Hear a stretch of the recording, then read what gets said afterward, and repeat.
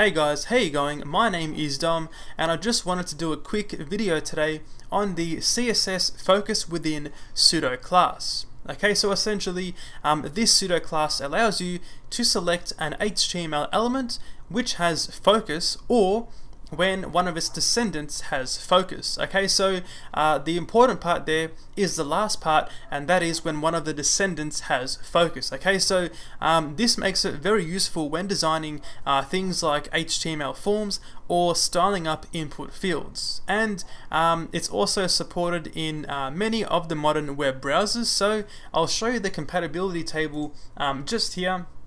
As we can see, it's supported in essentially every browser aside from Internet Explorer. So let's go back inside here and take a look at the focus within CSS pseudo-class. So inside the text editor, let's demonstrate the usage of this pseudo-class by creating a new div just down here with an ID of my div. And this div is going to be containing an input field with an ID of my input. Okay, so of course right here we have a parent, and then down here the input field is a descendant of the div which is right here. So now let's go inside the CSS and apply some styles to the div. So we can say my div, and we can simply just say padding. Let's make this 20 pixels and a background of, let's just make this let's make it blue. Okay, let's save this and refresh the page, and we get something like this. So now when I provide focus to the input field, I want the background of the div to turn to be something like black. So back inside here, let's use the CSS pseudo class focus within right here on the div.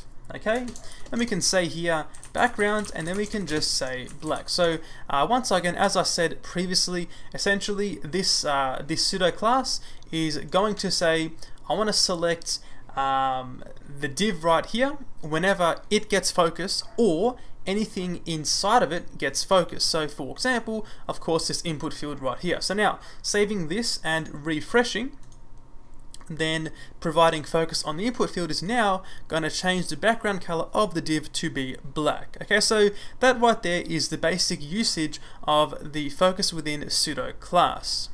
Now I do want to demonstrate real quickly that this also applies when the element itself gets focus. Okay, so let's go back inside here, and to turn the div into an element which can be focused, we are going to add the tab index attribute to the div with a value of something like 0. So now saving this and refreshing, I'm now able to provide focus to my div by pressing the tab key on my keyboard. So I'll just refresh this and then press the tab key, and we can see right there the div has gotten focus, and also the background has changed to be black. So that's the basic usage. I now want to show you an example of where it could be useful. So let's go back inside here and just remove all of this code. Okay, and then let's go inside the HTML and let's create a div, and this div right here is going to be wrapping a label and an input field for a username. So I can say here input-container as the class. Then inside here I'm going to be creating a new label with a class of input-label, and this is going to be for the input field. Let's just say my username as the ID there.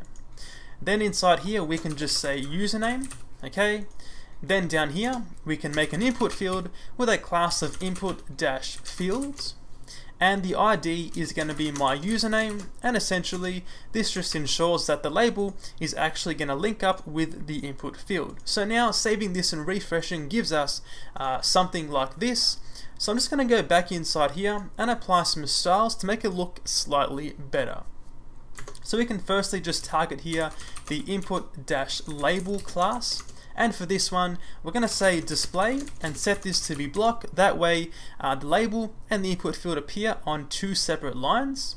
And we're going to also say font weight and make this bold, giving us something like this.